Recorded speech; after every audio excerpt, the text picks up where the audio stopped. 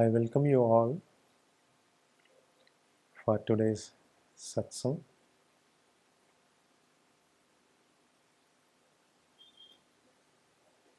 Satsang means to be with the truth.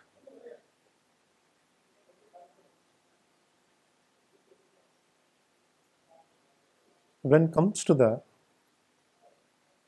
question of understanding what is truth,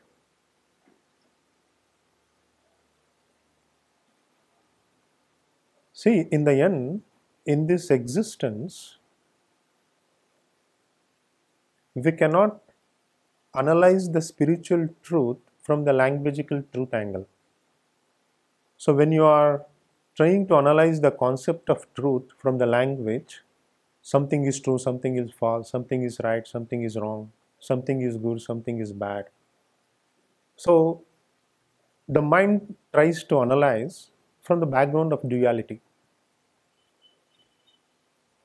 Actually, in this existence, when it comes to the spiritual dimension of the truth, it's an understanding nothing else exists other than truth. Whatever is there, that is truth. Whatever may be, life itself is truth. Here, in this life journey,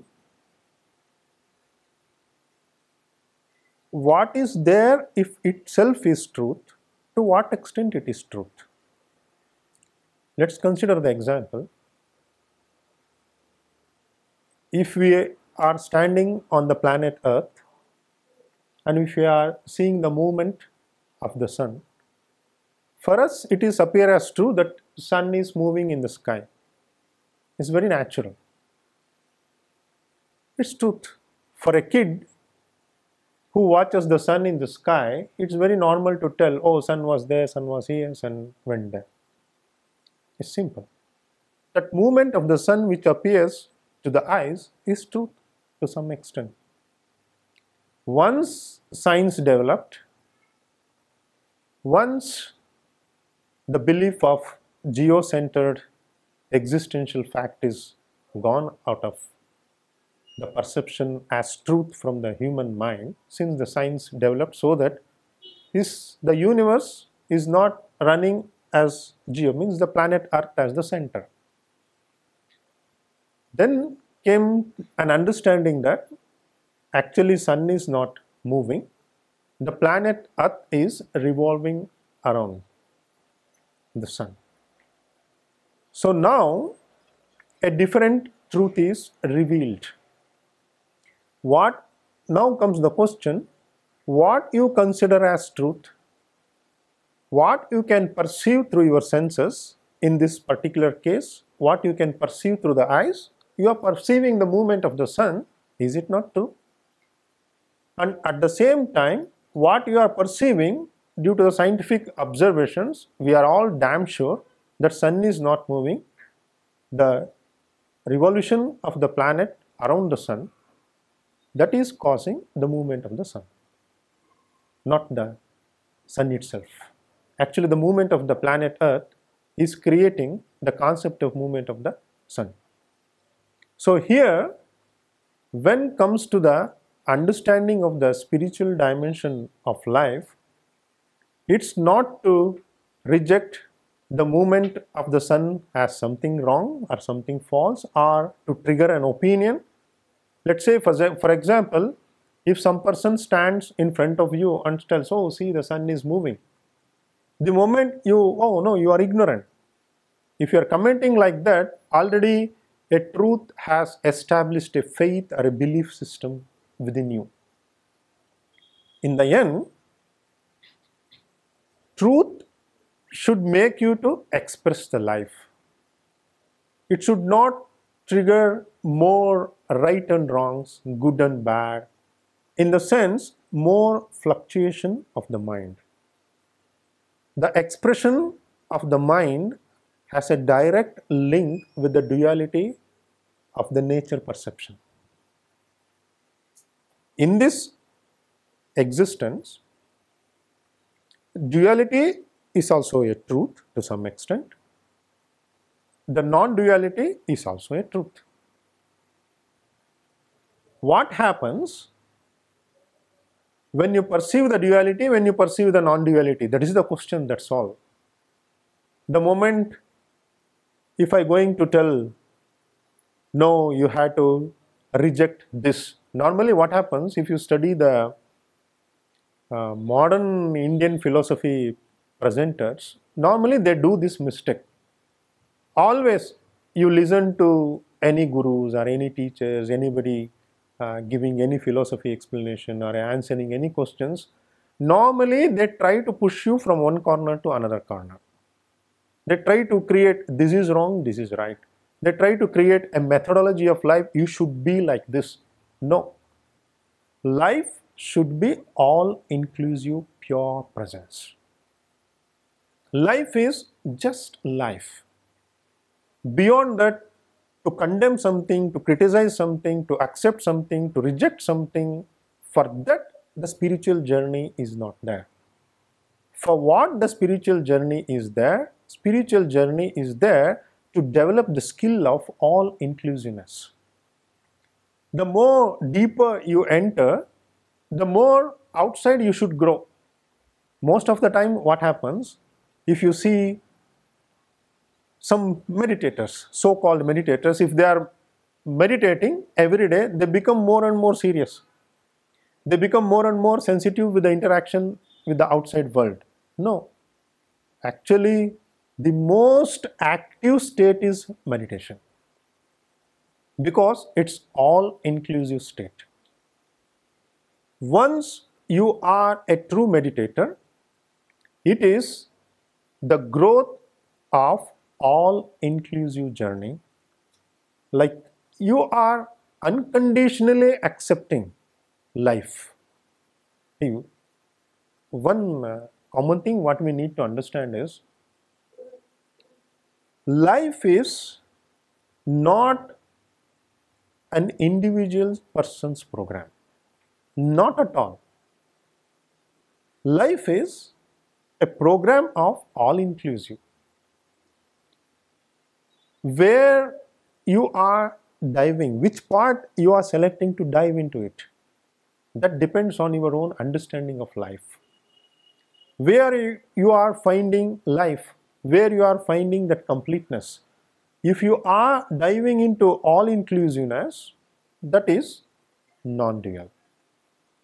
It's because non-dual is itself means all-inclusiveness. See, when everything is there, that makes the completeness. That creates the source. It's not like that. Many times what happens, I am trying to touch my source. I am trying to touch my source. I go inside. I go inside. No. Then an imagination you are trying to make about inside, and you are rejecting the outside. Outside is inside. Inside is outside. There is no separation of you at all. There is no standing of that I-ness. Substitute the I-ness from oneness. The more you trigger I, whether you are a meditator, whether you are any kind of practitioner, if it is triggering the I, then you are in a wrong path of spirituality. From that separation point of view of triggering I, that all-inclusive expression of the totality of oneness, how you are evolving in life, that evolution process. Even if you witness the whole civilization process is nothing but this evolution process. The more humans begin to feel as one, the more borders are reduced, the more like hatredness out of religion is getting reduced, the more culture-based differentiating way of looking at life is reduced. That is called civilization, that is called evolution process. It is the byproduct of development of oneness. Here, even in this hall, now many people from different countries are sitting peacefully in India. Why it is possible? Because the capacity of development of Indian society towards all inclusiveness.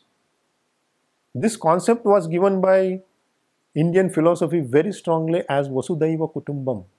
Kutumbam means family. Vasudhaiva Kutumbam means all inclusive one family of the creation.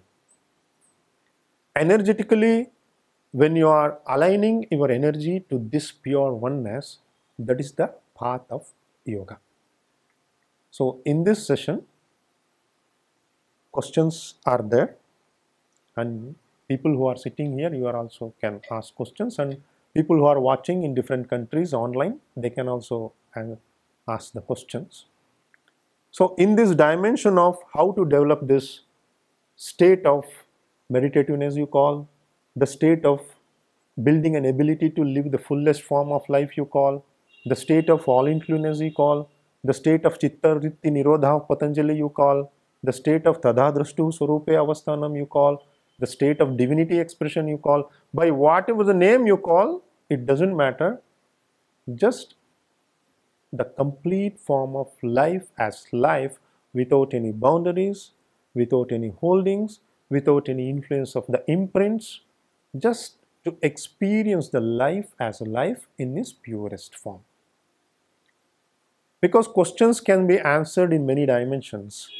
So in today's satsang, the questions we try to take to that dimension where when you are expressing life, that skill is developed. Why Buddha meditated for 14 years before jumping into spreading of spirituality? Because nothing. What is meditation? Meditation is nothing but development of all-inclusive capacity. In meditation, for example, people tell you should not have thoughts. Why you should not have thoughts? Not having thoughts, what it indicates? See, if you are having thoughts, that very clearly indicates you are trying to make a choice, trying to make a choice in life, or trying to say something about life.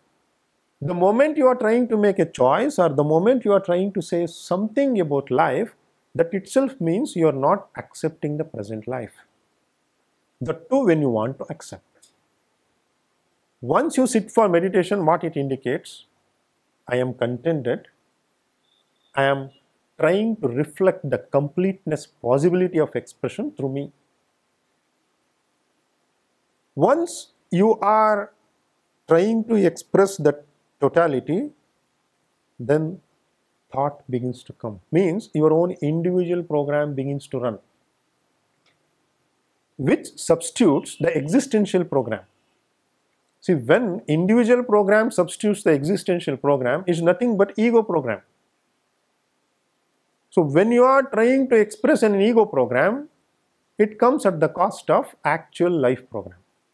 Actual life program is all-inclusive, the basic source. Once life moves in that direction, that is the real richness of life. What is life? See, practically, life means it is not at all materialistically what you gain and materialistically what you lose. Life is the state of the mind what you lived. Even a person in a small hut can be a very happy person. A person sitting in a 5-star hotel or a palace may be a very suffering person. It doesn't matter. What matters is what is the state of the mind. That freedom we all carry. That's why even if you read Patanjali Yoga Sutra, the chapter itself is named as chapter of liberation. Chapter of liberation. That liberation is possibility of each and every living person. We are all born with that freedom. We are all having that inbuilt capacity to express that ultimate truth as truth. Not by compromising through any individual program.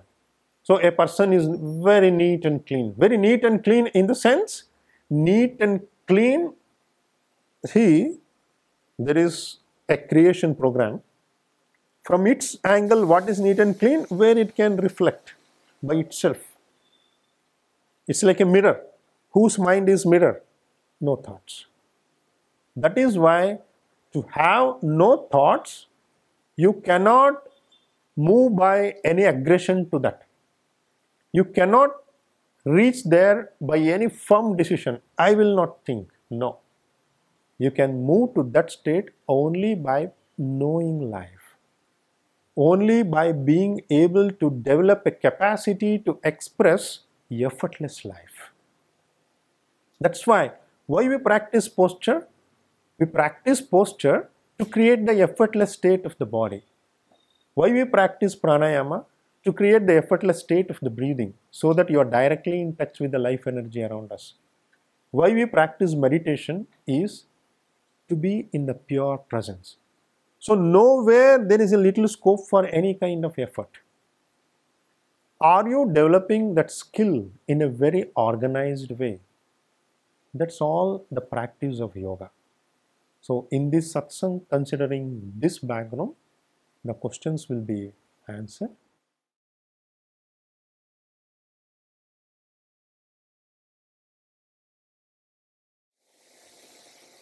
How to meditate? How not to meditate, in fact? How to meditate as a possibility in every action. Life is nothing but a continuous construction towards meditation. You take it granted. Whether you want it or not, it doesn't matter. Life itself is a continuous journey towards meditation. You may having that will or not, because the true essence of inside is meditative state. We all carry that meditative state very naturally. Each and every step when you walk, each and every talk, what you are doing, each and every action, what you are trying to express, everything is taking you towards happening of meditation. Now, the question is, when it begins to happen? Is there a very organized methodology how to meditate?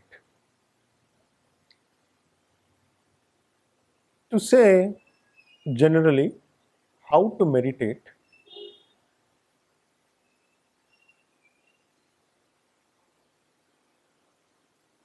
for that we need to understand some little concepts of life, concept of happening, some little angle towards actually what is meditation and what's the organizing approach towards that.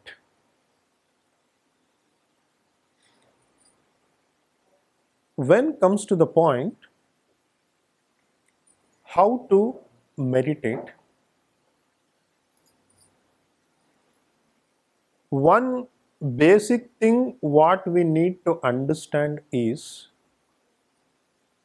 meditation is a pure happening. It's a pure happening. In each and every action what you are trying to express outside, to what extent you are able to dissolve that I, ego. If you see the life, humans are very strongly programmed to look at life always from the angle of I. Always. What I get, what I lose. Where I move, where I will not move. Whether I should talk or I should not talk. Always, continuously, uninterruptedly, you are trying to look at the creation and interact with the creation from the background of I. When I will practice yoga, I am practicing posture. Finish. Even if you are practicing posture, you are not practicing posture. Because the practice of posture is not to develop the concept of I am the practitioner. No. That is why when Patanjali explains in the second chapter what is sadhana pada, the first line what he writes about sadhana pada is tapa swa-adhyaya ishvara pranidhana. Here, Ishvara Pranidhana means it's nothing but to what extent you are able to accept the total devotional, the divine energy in total, what is there, to what extent it's acceptable to you. When that total divine energy is getting more and more acceptable to you, less and less I, less and less the dissolvement of that ego happens. That is a very good methodology to adopt.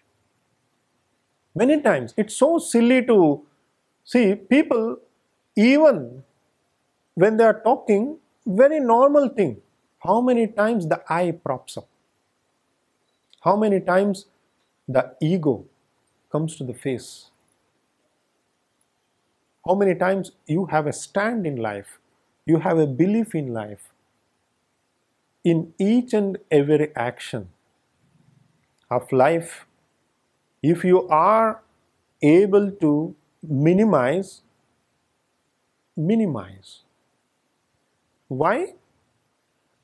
Concept of minimize. Here, we can look at this question from another angle also. How to meditate and why to meditate? If how to meditate is there, then why to meditate?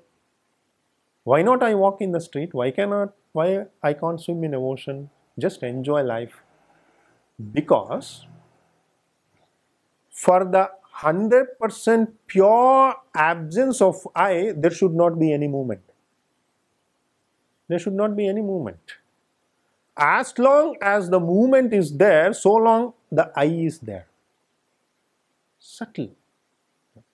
You may not have any reason to walk in the street. What I is there, you may tell. What I is there? If I am walking in the street, you may need not to buy a vegetable, you may need not to meet a friend, you may need not to do any purpose. But still, when you are walking, it's not a totally 100% free walk. I walks. For example, you have to walk to the right or you walk to the left. You cannot walk upon a tree. You cannot walk into the traffic. That I should be protected. See, expression of the I, protection of the I. You have to protect that I. Without that I, nothing is possible. No transformation towards jump into that all-inclusiveness. You constantly carry the I. When you walk, when you talk, the moment you move, I moves. You are not moving, I moves. The moment the I moves, confinement, separation. That's why if you study whole Patanjali Yoga Sutra, even the whole Yoga Sutra can be commented on one concept of this stillness. The whole Yoga Sutra can be unfolded because Yoga Sutra is a very rich resource. It can be unfolded from thousands of angles. Even on one Yoga Sutra, we can write thousands of books. From the angle of stillness, from the angle of meditation, from the angle of pranayama. Each and every sutra goes on answering. Each and every expression is answered in each and every sutra. That is a fantastic way of, that's why it's called sutra. The completeness. When such is the possibility of living life, then what I need to explore in life? If I had to explore the total freedom. I had to be still. Total freedom means ability to reflect what is. What is not at all your individual program. What it is not at all completed by the reflections what you give out of your conditionings of the mind. What is infinite, what is immense, what is divine, what is totality, what is all inclusive. It has no boundary. If you wish to reflect that, that is the meditation. That is total freedom. That is liberation. That alignment is possible in stillness. That is why he calls, when you are practicing posture, sthira sukha. Sthiram sukham. Stable and comfort. That's posture. Comfort means what? Comfort is not like I have a fan, I have that. No. Comfort means you don't have any demands. First of all, your body has no demand. No demand means your body has no demand to move also. It's so free, it's so contented, it don't want anything to add up. That's why Purnamadha Purnamidham. This is also complete, that is also complete. Are you in a state of expressing that completeness? That is the state of meditation. How to practice meditation means just to reform this in your action. Then comes the question, why I have to live life? That understanding will come. I am living life not to eat some food. I am living life not just to talk with friends. I am living life not to climb a mountain. See, always when I have climbed many mountains. Always when I look at the mountains, many times what happens if you see a small piece of rock? If a small piece of rock, the whole mountain is repetition of that rock. Just, same rock. If there are 1,000 steps, it's the repetition of one step. Just you are thinking, you are moving, you are thinking, you are getting something new, just that tempts you to climb the mountain, and that tempts you or builds a concept. I feel free by climbing. I feel free by seeing many things. In fact, it's the repetition of one. The true freedom, the true divinity is within us. That is simplicity. See, why Patanjali give the concept of simplicity? Not because you, as a rule, that you have to be simple. It's not at all for that. You have to be simple to minimize the demands, to minimize the requirements, maximize the presence. That creates a space for expression of the self. What creates the space for expression of the self? That is simplicity. You have to develop the language of simplicity. You have to be simple in speaking, simple in eating, simple in what needed to live life. So once you enter the zone of simplicity, as a product of that, meditation happens. Like this, again, when you come to the arrangement of energies towards meditation, then you have to practice regularly yoga. For arrangement of energies, to build a lifestyle, and to have a skill in action. Like this, if you consider initially at least 3 dimensions of approach in life, you will be putting your step towards construction of life where a meditation begins to happen. It's a pure happening, or else you will be trying to imitate. Many times I see people try to do meditation. Impossible. It has to happen. If you try to do, you are duping yourself. Many times people try to meditate by repeating some mantras, by repeating some breathings continuously. It won't work. The more you go on chanting, it's like a lullaby. Mind sleeps. If body is sleeping, it's not a posture practice. Body is very active, very balanced, very present, still.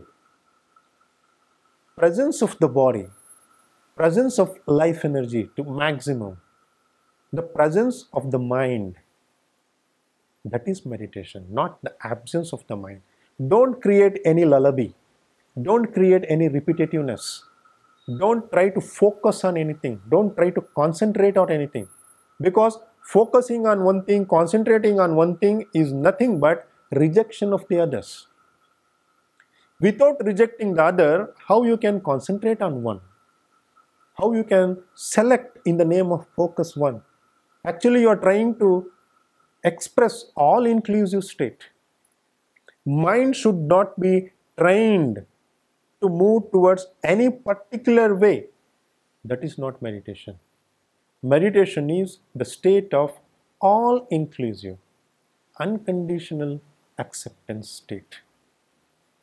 That peaceful, that depth, that calmness, that divinity, when begins to flow inside of you, just you experience that happening. Then you are the happening. That is meditation. So that's the way you can train yourself as a true seeker of meditation. We see millions of people meditating in this planet, yet they are not, can we call it, serious meditators in the language of real. You may be serious in sitting, you may be serious in practice of posture. It doesn't matter. You will be torturing your body, that's it. You will be torturing your mind. You will be torturing your breath. Meditation, if you want to experience that happening, it's a very organized way of looking at life. Aligning energy.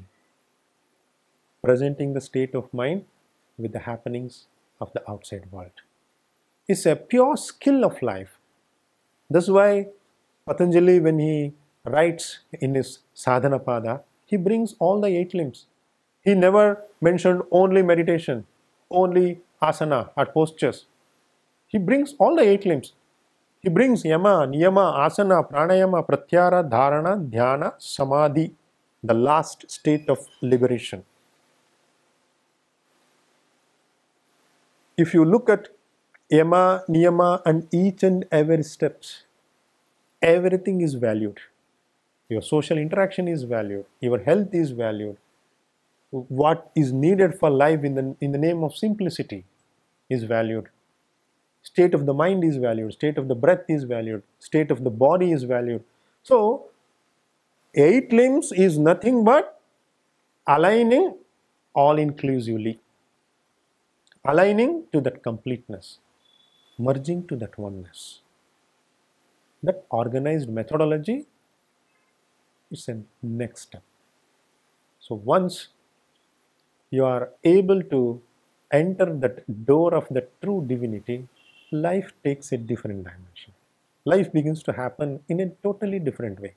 The way you look at the world, the way you look at other person, it completely changes. You feel you in all in you. Then you are in a pure state of love. Love is that you are seeing. See, now you may be seeing you only in your partners, or only in your kids, or only in your parents. That all-inclusive state, you in all in you. That pure state of life is love. Once you are developing that state of love, that also facilitates for the happening of meditation. Like this, the way you are trying to express life as life in a very rich way. You should be the richest person who contains all, not a poor, rich. A serious posture practitioner may be becoming poor and poor, developing ego, torturing the body. If you are posture practitioner, the first indication is how long you can sit still comfortably.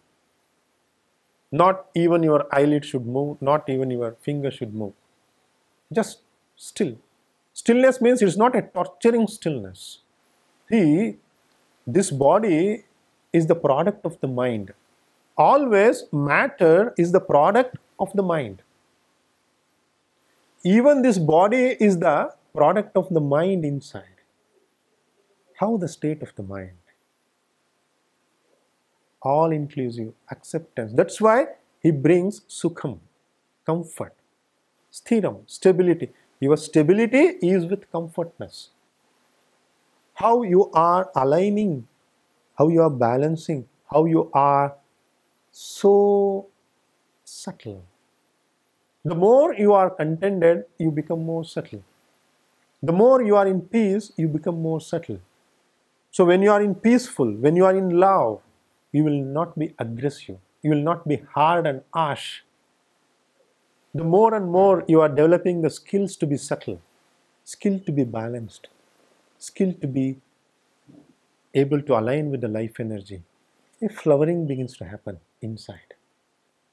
Towards that flowering, how you are preparing, that is the meditation. So towards that, each and every actions, the two, a wisdom will arise. What action I need to do? What actions I no need to do? That depends on the depth of understanding of life. The depth of understanding life constructs the simplicity. Simplicity constructs less movements, less actions. Less movements, less actions creates more space for life. So it all has a link. So by having the understanding of life in these directions, a proper way of meditation can be cultured. In the end, it opens to happening.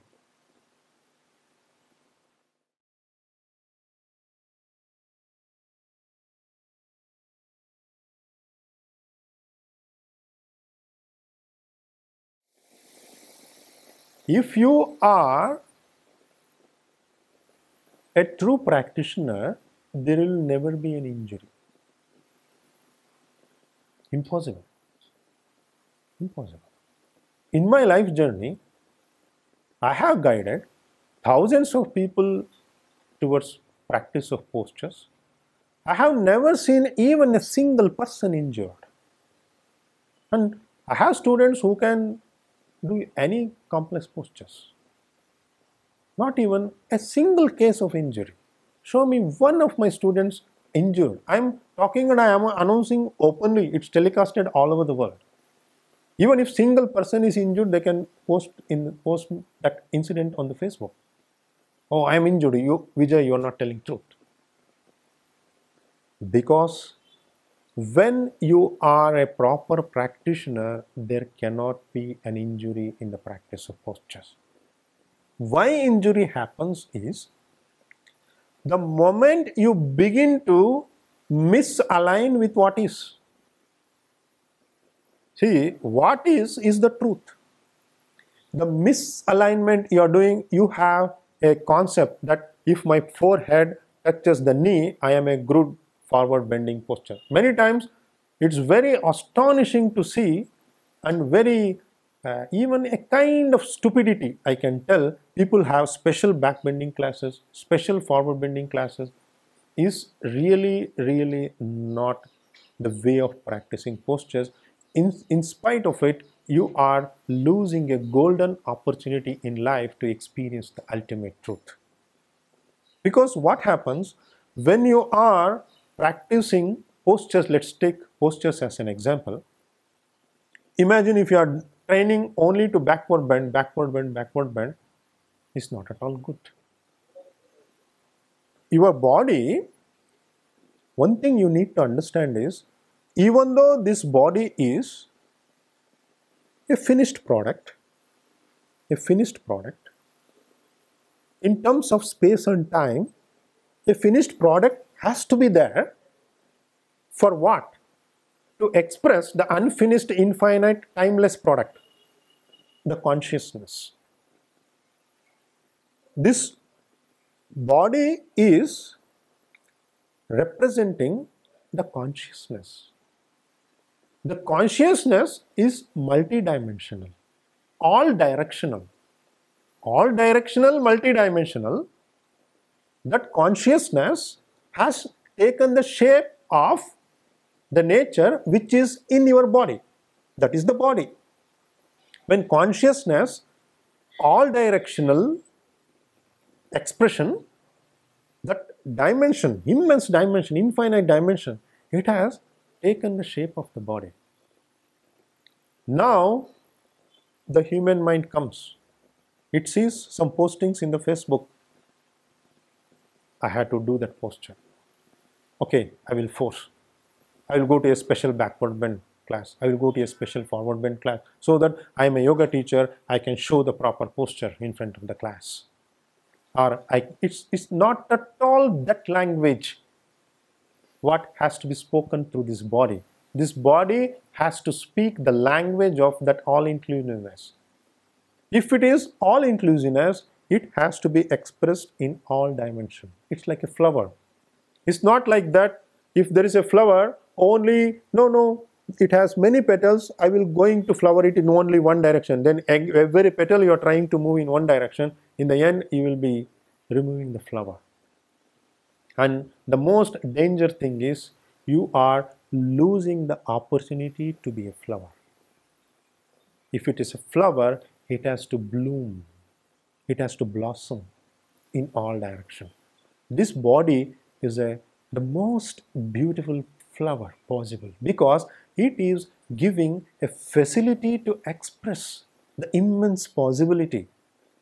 It's a vehicle to express that ultimate freedom. That infinite dimension can be experienced. Now you are trying to confine it. Why I am telling this fact is not only the constructiveness of the body, what happens when you are practicing only in one direction like forward or backward or whatever you call. What happens is, if you move, you can make your own testing. You can make your own testing. If you move the body to one direction, breath quality is different. If you move to the other direction, breath quality changes. If you make a forward bend, breath quality changes. If you make a backward bend, breath quality changes. So, body is aligned to only one direction. Breath is aligned to only one direction. What about the mind? How the mind is developed? How the mind is constructed? What you experience, that leads to the construction of the mind. If you are perceiving only one thing, a particularity, that too directly happening to you, it's a direct experience. It's not like you are looking at a map. See, if you are looking at a map, if somebody is telling about Mysore, see, here is a restaurant, if you go there, you get a swimming pool. If that person is explaining you in some other country in the map, it's okay. It has not much effect. But if you are misguided while in Mysore, you are on the street, you want to go to swimming pool, they are showing a wrong direction, then you miss the life journey. In the same way, you are not reading a book, you are not looking at a map, you are working with your own self. It's too direct. You are in Mysore, you are experiencing the Mysore. You are in your body, you are experiencing the self. In that direct experience state, there should not be any mistake. If you do the mistake, price is high. Since it is a direct experience. Considering this, you should approach your practice. It should be all-inclusive valued system. Whether you are just a posture practitioner to teach some classes or not, it doesn't matter. See, whether you teach a posture or not, why it doesn't matter? Everybody is in one or the other posture. Can you tell anybody not practicing posture at any moment of life? Everybody has to be in one or the other posture. No go. The moment you are born, you are entering the posture. till you die. So why you need to be in only a kind of, somebody has to teach you posture. Nobody needs to teach the posture. What need to be taught is how to bring that completeness through the body. How to train that body to align to that divine completeness, that infiniteness. How you facilitate through this body. How you bring the state of Sthiram Sukham. And even Patanjali, he continues. Then all the dualities merge. The duality of the form and shape, what you consider as I, how it merges with all infinite forms and shape. That is Sukham. What is Sukham? Sukham means what is comfort. The comfort is you are not feeling the separation of the body. No pain in the leg, no pain in the knee, no pain in the hands, no pain in the shoulders, no pain in the back. Just pure oneness, no separation. Even you are not feeling your body. No feeling of I at the body level. For that expression, you cannot move in only one direction. The more you move in only one direction, the more I grows. The more ego grows. It's very natural. That's what. See, if people live in only their house, they don't know the neighbor.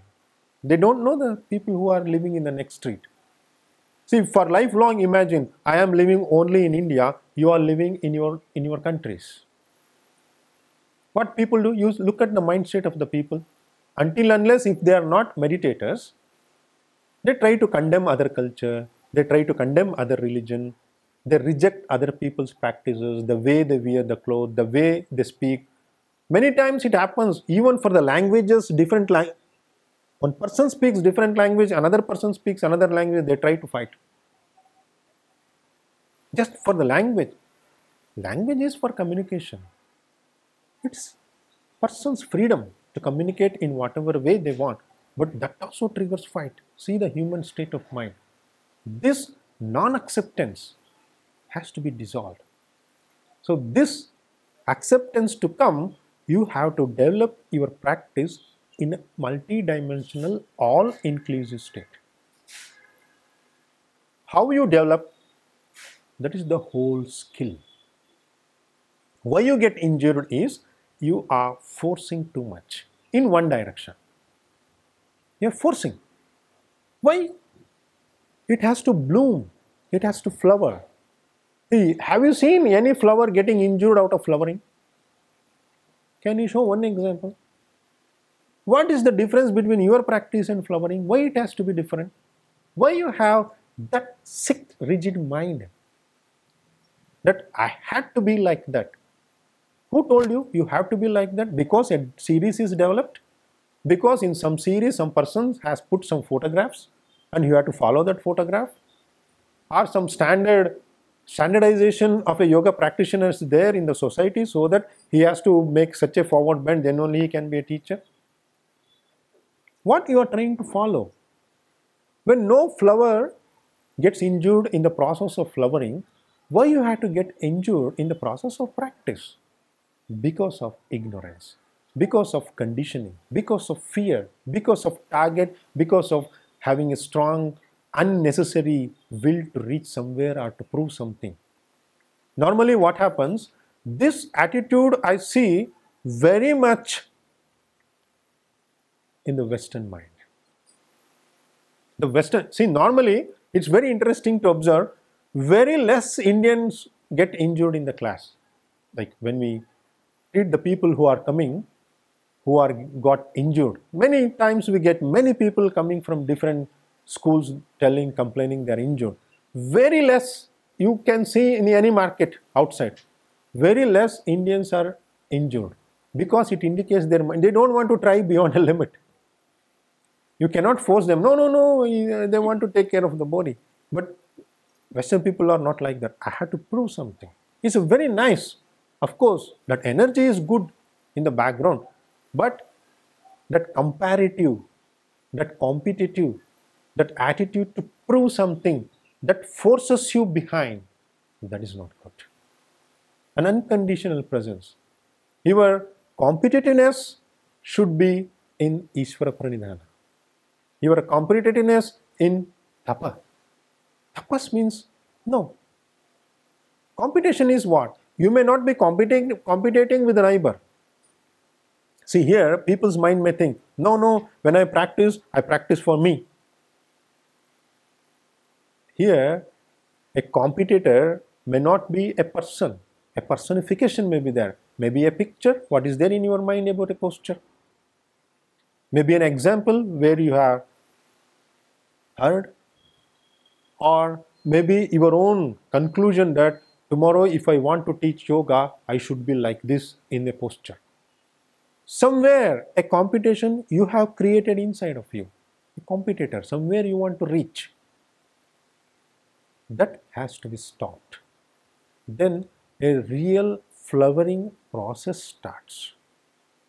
You need not to worry about any bullshit of any series. It's all fake. There cannot be a series for postures. That's why where not even in any classical books any single name of the posture is mentioned. Even that great Patanjali didn't mention a name of a single posture. Why? It's mainly because not to restrict, not to create an example, not to create any kind of push or pull or target, because mind is very precious. Mind is the very precious mainly because in the mind union of consciousness and nature happens. You may have a nicest possible posture expression capacity, nicest body you may have, if you don't have proper mind, it doesn't matter what body you have. What matters is state of the mind is very important, because state of the mind is the field where consciousness and nature unites with each other. That is the field where the game is happening, the game of life is happening. That has to be constructed to facilitate that game. How you are constructing? By blooming the body, by flowering the body. When you are practicing posture, always consider you are a flower. You are not a person who has to prove something. Of course, you have to develop the skill of posture. For what? Not in reference to a Facebook position, not in reference to a particular series. No. It is in reference to alignment with the existence. I am like this, I am fine. See, everybody is very well balanced when they stand. They can be effortless.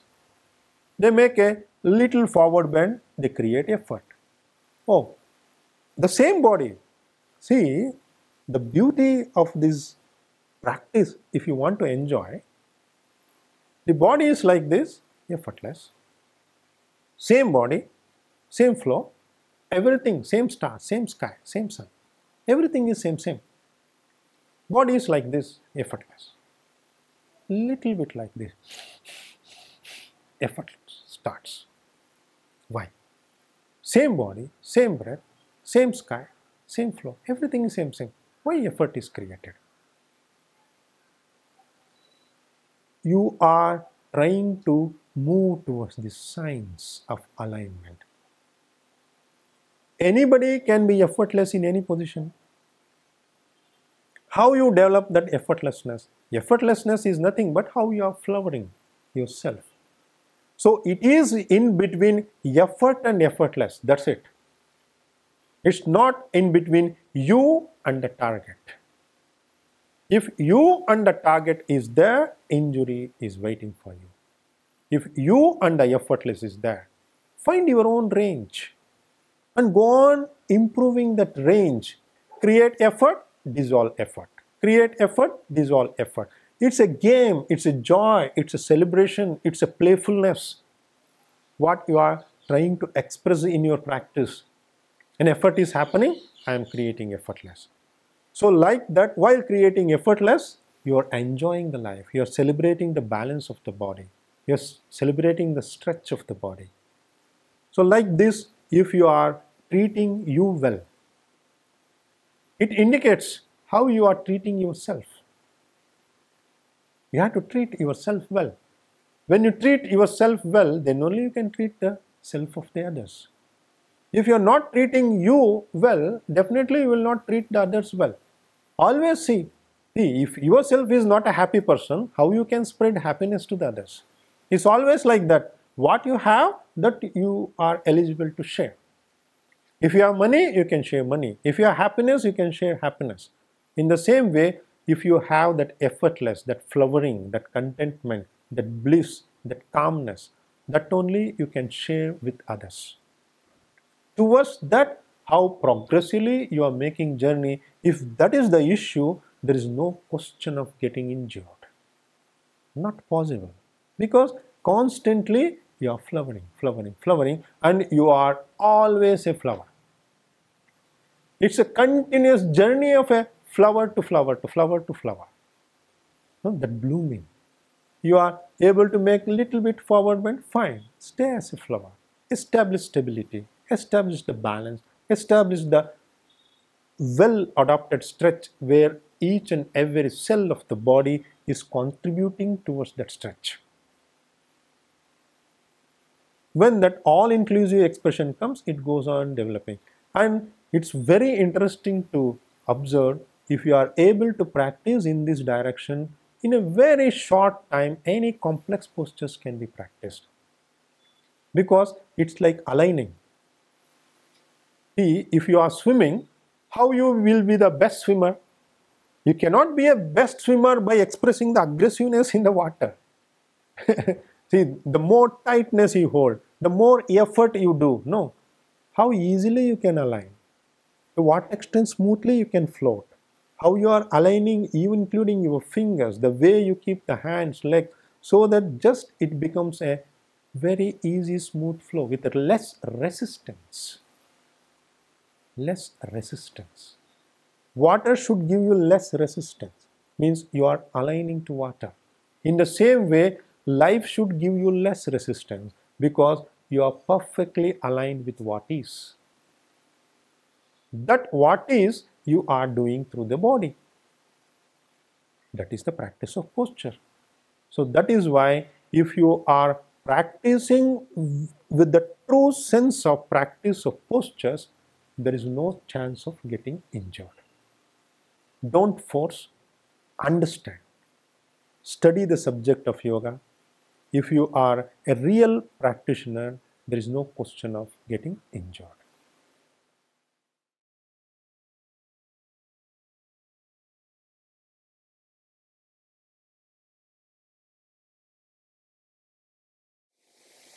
Not possible. It can be some relaxing method. It can be a little bit facility towards the meditation. And you should take care, as I indicated in the beginning, you should not become a lullaby or a dependence. See, normally what happens, oh, I don't have peace in my mind, I sing some bhajans and close my eyes, I feel peace, then I go for meditation. One time, two time, okay. But every time it is, then you are addicted to sing the bhajan. And also, as I told, meditation is a pure, all-inclusive state, not only the bhajan.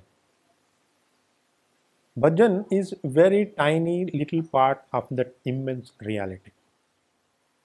So that is why this closing eyes, singing the bhajans, to some extent soothes the mind, to some extent develop the group energy, to some extent you may be fulfilling the concept of your mind which is thinking, I am spending time spiritually. Like this, it may be fulfilling some other needs, but when it comes to the practical state of meditation, it's not a meditation process. It's just an entertainment or a relaxation method or a group activity or some, if you are bored, you like singing song, no? Like that. That particularly these bhajans may be directed a little bit towards losing the egos. See, sometimes what happens, we call dasa sahitya, that's in Kannada language, it's a local language. Like this, many songs they sing and they move from village to village. Those songs are to dissolve the ego. They explain the deep philosophies in the normal songs. So those songs makes you to understand life. But it doesn't mean when you are sitting for meditation, you have to sing it. It's about understanding of life. To what purpose you are doing it. So if it is the purpose to meditate, silence is the best way. Because in silence, you will develop an all-inclusive state. Every word you speak is a choice. See, when you are singing a bhajan, don't you need a language? Can somebody show without a language how to sing a bhajan? Not possible. Then it's not a bhajan. There is no language, no? The moment the bhajan comes, you are selecting a language. The moment you are selecting a language, you are selecting a particularity. The moment you are selecting a particularity, you are with one thing. When you are with one thing, you are missing other. In this way, you can understand and align for a proper state of pure presence expression. So, as a preparation in the beginning, you can do. But once you enter the state of meditation, nothing particularity should be, as far as possible, should not be expressed. Just pure presence, all-inclusive state.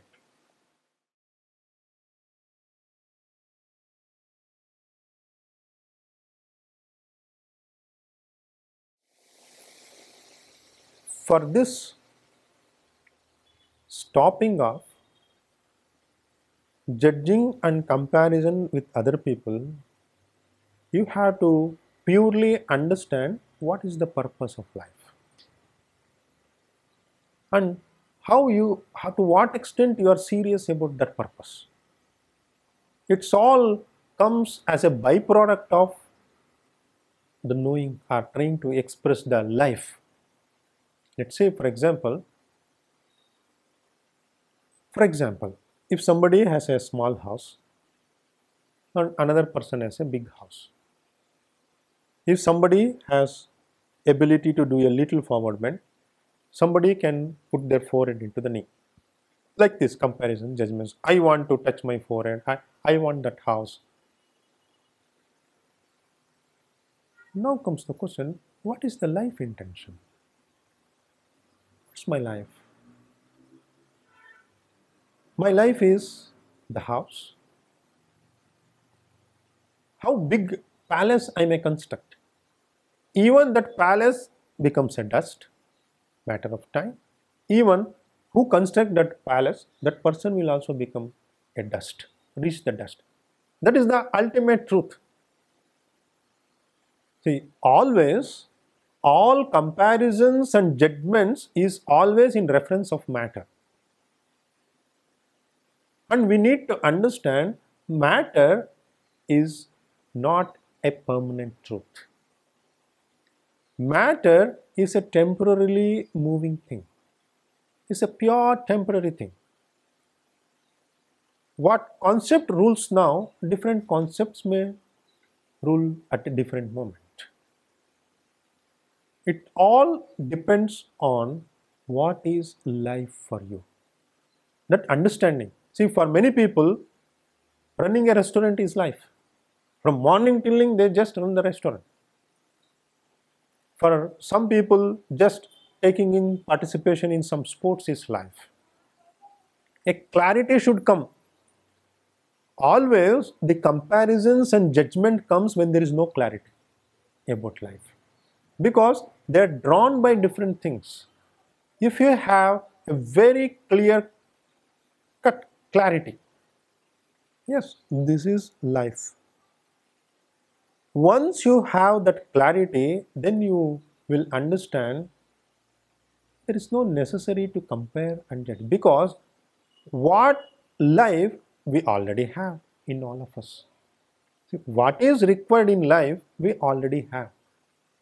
All of us have that. What is required in life? What is required in life? Can anybody answer? What is required in life? Life itself. Nothing else, no? Whatever we do, it's only for life.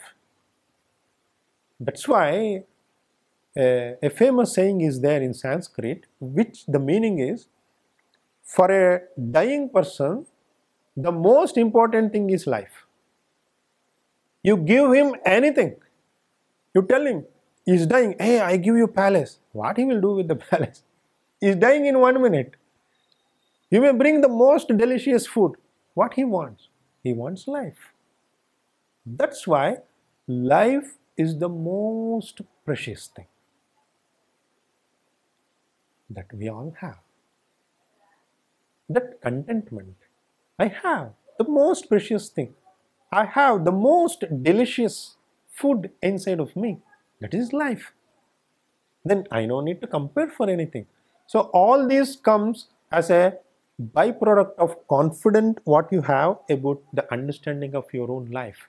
Confident in the sense, the more and more you are moving towards the ultimate reality, the absolute reality, the more and more you are able to understand the limitation of the matter outside and its influence. The matter itself is not limitation, the influence of it is limitation. Matter itself is a matter, it stays as a matter forever. Whatever it may be, if it is a piece of wood, it becomes dust, it becomes stone, it can become anything. It goes on its journey. Even a single atom lives forever. Single atom lives forever. The effect it causes on you, that has to be considered as life. So now, when you are trying to dissolve this comparative attitude in life, what need to understand is for what the matter is, for what it is, and for what life is, and how I had to organize my life with the matter around me. That state naturally gives the pure state of contentment. Contentment, pure contentment. Meditation is pure contentment. Sthiram Sukham is pure contentment. Pranayama is pure contentment. Samadhi is pure contentment. Yamaniyama is pure contentment only. So, everywhere you are expressing the contentment because you have life. Life is nothing but contentment. I have life, it's fine. I am ready to live life unconditionally. No conditions. Just life. Why you need to have some conditionings in life? See, when you understand the science of comparisons and judgments, is coming out of conditionings. Somewhere you have heard, somewhere you have learned, something is proper, somewhere I had to reach, something is good, something should be like this. It's all mind conditionings what you have within you. Once you understand, yes, every comparisons, every judgments which is arising within me is due to the conditionings what I have within me. So the more and more you are able to dissolve that conditionings, outside world you begin to have less comparisons and judgments. Life should be lived fearless. Who is having no fear, they will not compare and judge. Fearlessness, moment, completeness, presence.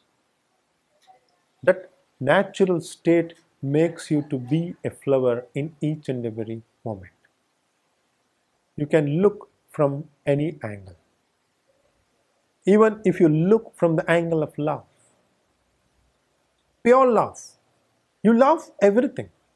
You love the incompleteness, you love the completeness, you love the good performance, you love the bad performance, you love the winning team, you love the losing team, you love the born child, you love people who died.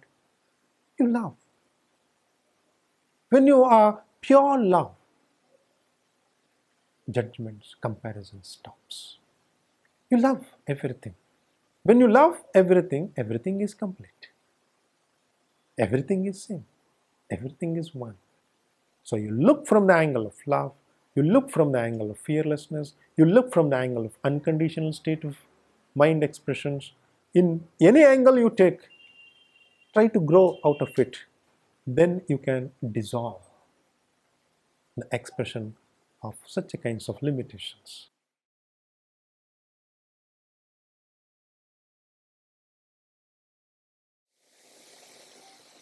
To understand this question of what are emotions,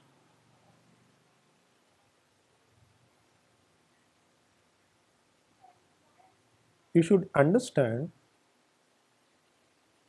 the nature of yourself. Emotions are very precious. Very precious. What they are representing. Emotions are very precious, and what they are representing. Are they representing your egoless state? Or else they are representing your ego state. Ego state can be any kind of identity. See, if you look at the whole human history, people played by just triggering the emotions of people. Emotions of the people are triggered by the name of religion. An identity. I belong to this religion. I belong to this faith. I belong to this country. I belong to this language. I belong to this culture. I belong to a particularity.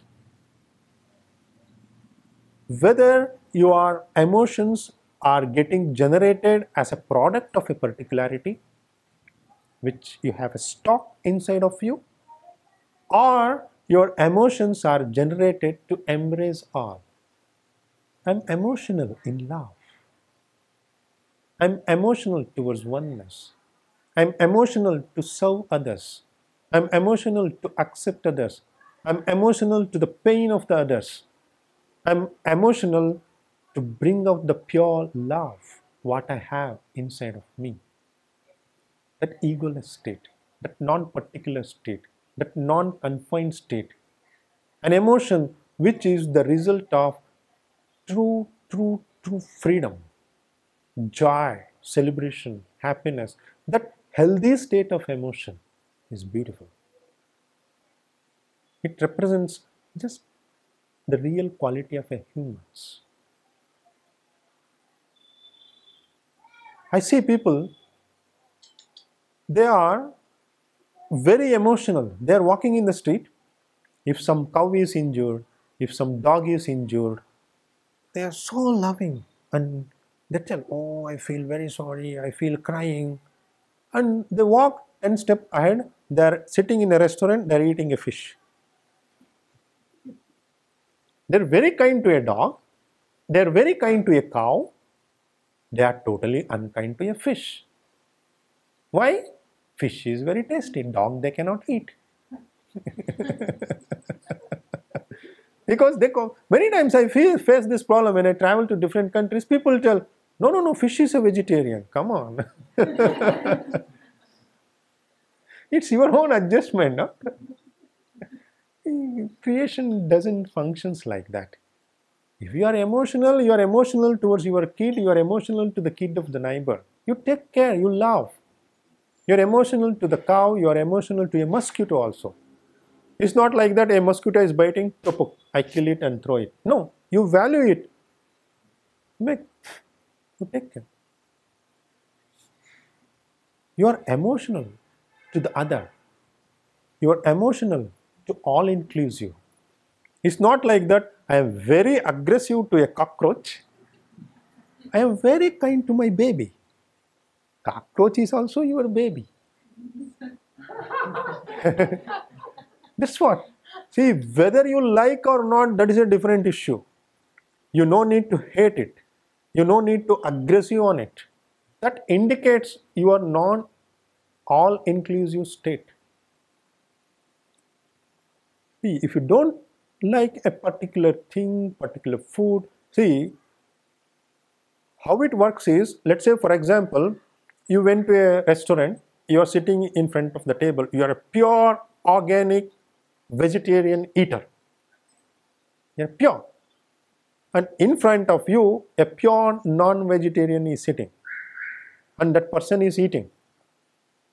And you are a very proud person sitting and trying to condemn that person. No. You are organic vegetarian person, not for that. Not to condemn who is eating as per their truth. See, your truth may be organic food, their truth is non-vegetarian food. It's their choice of life. You have equal respect with them. It's not a rejection, it's not a condemnation. If you have love, you try to talk to them with smile. You try to, if they ask the advice and you know they are ready to receive the advice of usefulness of being vegetarian, because you know, is valuing the other living being on this planet, is valuing the oneness. See, it's all works. Even you may think this body is here, it's sitting here. No, this body is the contribution of the whole creation. If your body is here means the whole creation is behind that. In the whole creation, to what extent you are valuing the all living things. That is the intensity, what you need to have towards life. And you have to test your naturality towards it. Naturality. What's your emotions towards it? See, if you see a carrot, you feel very naturally to bite it. If you see a dog, will you feel naturally to bite it? If you see a fish, will you see naturally to bite it? Can anybody imagine taking a sheep and biting it? As a carrot or a beans? We smile because it appears like unimaginable, inhuman. It's mainly because you have to tap your natural emotions, natural feelings, natural way of living. So it all comes as a byproduct of how you are qualitatively building your life using every moments of life. Life is not at all about anything else to what extent you have understood your true self. Even if you study the Greek philosophy, even if you go to the ancient sites of Greeks, the main writing, what they know thyself. That's it, life. To know the self. We don't have any other purpose in life other than knowing the self. How you are organizing your life around it, that is the way of life. Towards that organizing, to know the self, how you are expressing your emotions. That's the way you have to handle your emotions.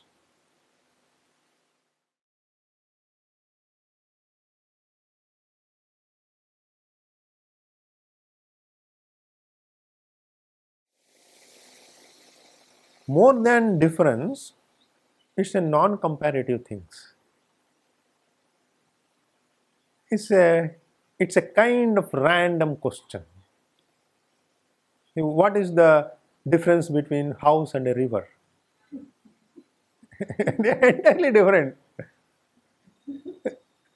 What is the difference between a star and a monkey?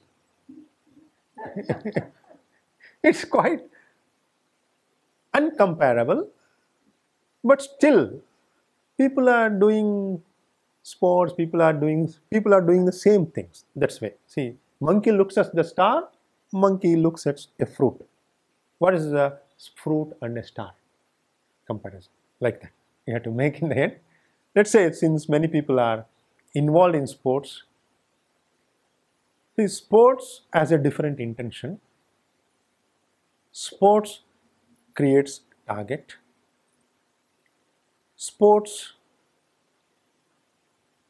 coming as a result of limited understanding expressional mode of attitude. I will analyze this. Sports is a misunderstood expression of limited mode of expressing of life. See, what is life? Life means an attempt to expand the experience. Life is nothing but expanding the experience. See, if you are climbing a mountain, it's very interesting to see. They are climbing, let's say, a very big, maybe 10,000 feet they have climbed. They climbed 10,000 feet. They are standing and watching here. Next, one stone is there which is half a feet height more. They want to step it and again see it. Have you seen that attitude when they climb? They want to reach the peakest possible. Even half a feet, they want to climb that stone and try to look. To expand the experience. Why people want so many varieties of delicious food? They want to expand the experience of taste. People constantly, in the name of life, they are trying to expand the experience of life through senses. Because their life is through senses. In the same way, sports is an attempt to expand the experience. Here, the experience is not of something else. The experience is how far I can throw. I can throw. How far I can jump. How fast I can run. How strong I can fight. The reference comes to I. Where I stand. To what extent I can expand. If somebody can jump here, I can jump up to there. See, in the end, I was used to make a joke in a way. Of course, I made this joke in a sports school. If somebody runs 100 meters running, now maybe world record may be around 9.83 or 9.63 seconds. If that person can run in 9.83 or 63 seconds, I can run in 14 seconds, let's say. So what? If he can run just 4 seconds earlier, what he will get? So what? So simple life. See, it's a society arrangement. He is the fastest runner on the planet. So what? He cannot run as fast as a cheetah. See, we have made a kind of societal, a kind of hypnosis. A person who runs fast, 4 seconds ahead, given a medal. And he is declared, he gets many advertisement agencies to advertise the shoes, everything. And he is awarded medals. Just some facility may come in life, that's it. But to life what it is, it will not do anything. It will not make any difference. What makes the difference is what quality of life you have as life. See, many times, how much torture their body, most of the sports persons, they suffer with lot of injuries. You have to look at their life after 40, 45, 50. They suffer a lot. They lose their life. Sports, if it is for joy, for celebration, for togetherness, for happening of love, by being there, then okay, as an entertainment, it is fine. It's a beautiful invention of humans. Sports is a very marvelous expression of humans if your intention is that. If your intention is to explore the deepest possibility of life, that is through yoga. If you want to just test, go on never ending testing, up to where I can reach, up to where I can run, how far I can jump. And one time when I was training in Goa, I had a marathon runner. She is a world standard marathon. They run like 42 kilometers. And they get a medal and all. When I met her first time, she cannot sit even 2 minutes. Body is so tight. They cannot sit. They can run for kilometers, for hours, but they cannot sit even for 2 minutes. What is the use of that life? How far you can run? And what do you get by running so much? People are like that. Today it may be 42-kilometer marathon, tomorrow it will be 52, 62, 102. They have from 50 meter to 1000 meter or 1000 kilometer also they may do one day. That's how, no? They try to expand. How many new games are added in Olympics? When there was no Olympic, it started. So that addition will be happening from the angle of the society competitiveness, target, or that angle. But it depends on what's the intention of your life. It's not a condemn anything or criticize anything. Even sports is a marvelous, as I told, an expression. But what's your intention of life? It's an understanding that sports is an attempt to expand the adventure or possibility of the self. No? It's an exploring the expression of the possibility of the self regarding the matter. Because what happens? Physical forces tries to pull you back. See, if you are jumping, you have to come back to the ground. If you know that you will never come back, you will never jump. Then how far I can jump? Gravity pull. So like this, physical forces restricts you. You want to break that restriction. Sports is an attempt to break the restriction. Nothing else. Restriction put to yourself. Yoga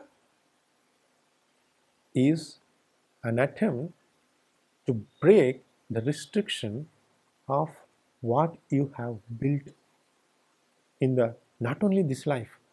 It's not the restriction of how far you can jump. It's the restriction of millions of life. Restriction of the whole creation. Is the expression of the true self, which includes all, which has an infinite possibility. That is the state of samadhi. To this state, how you can bring that infinite possibility, that is the practice of yoga.